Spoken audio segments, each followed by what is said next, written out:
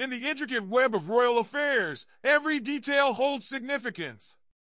Today, we delve into the world of Britain's monarchy, exploring the intricacies of King Charles's schedule, Prince Harry's notable absence, and the looming society wedding of the year. Join us as we unravel the threads of tradition, tension, and celebration in the royal realm.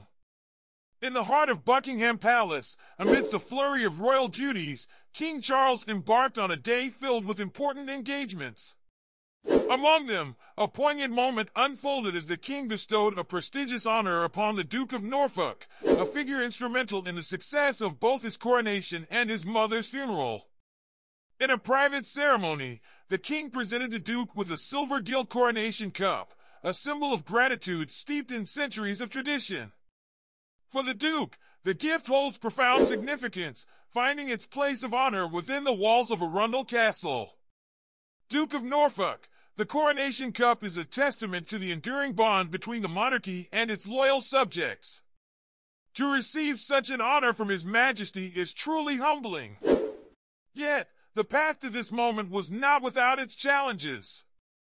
In a cruel twist of fate, the original cups, steeped in history and heritage, were stolen from Arundel Castle in a brazen act of theft. Despite the loss, the tradition perseveres, a testament to the resilience of the royal legacy. Meanwhile, as King Charles attended to his royal duties, Prince Harry's absence loomed large, sparking speculation and intrigue. Amid rumors of tension and past slights, Prince William took center stage as an usher at the Duke of Westminster's upcoming wedding. The Duke's wedding, billed as the society event of the year, promises to be a spectacle of grandeur and tradition. Yet, behind the scenes, whispers of familial discord threaten to cast a shadow over the joyous occasion. As the wheels of royalty turn, each decision, each event, carries weight and consequence.